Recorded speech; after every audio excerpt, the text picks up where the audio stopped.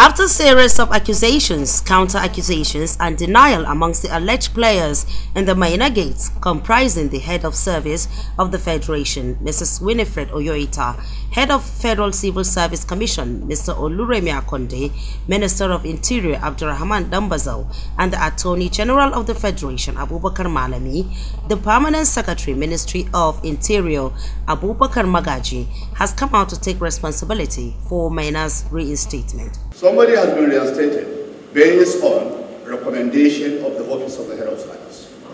The constitutional body that is mandated by Constitution to only appoint, discipline, and promote, issued a letter to whoever they want to issue to release to that person. To me, to the Commission, they have already reinstated him. The AGF Abubakar Malami insisted that the letter he wrote was still work in progress. Also, the Controller General of the Immigration claimed that Maina's passport has been blocked by the Immigration to stop any renewal.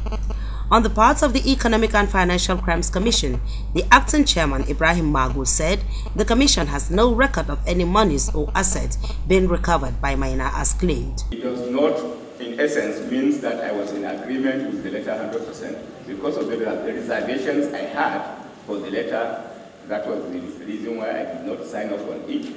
And now KIVA to allow me time to revisit the situation and take appropriate steps. At the moment, he has a valid Nigerian passport which will expire 2018 and a valid US passport which will expire 2022. We have stop listed him, we have blocked his Nigerian passport, which means he cannot reissue that passport anywhere in our branches in Nigeria or abroad, and he cannot pass through our recognized border. That's the situation. Maina never handed over anything to the EFCC. After further questions by members of the committee, the Permanent Secretary Interior Ministry apologized for the role the ministry played in the whole affair. After so many years of Maina's dismissal, was there a letter, was there a complaint that your office got that led to this? If so, can we get a copy of that letter? And again, I go back to this letter because I find it very, very difficult. Because maybe for the general public, they don't know. But for some of us here that are lawyers, you are one of the most powerful people in this country.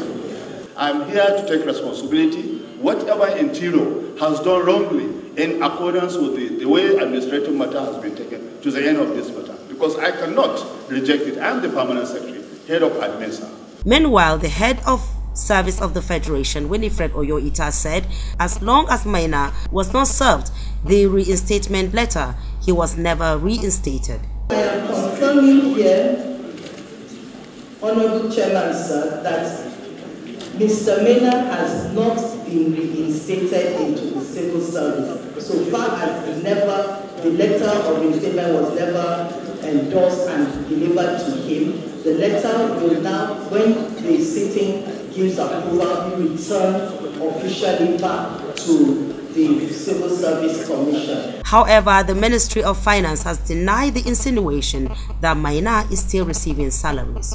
Charity Tanko, ITV News, Abuja.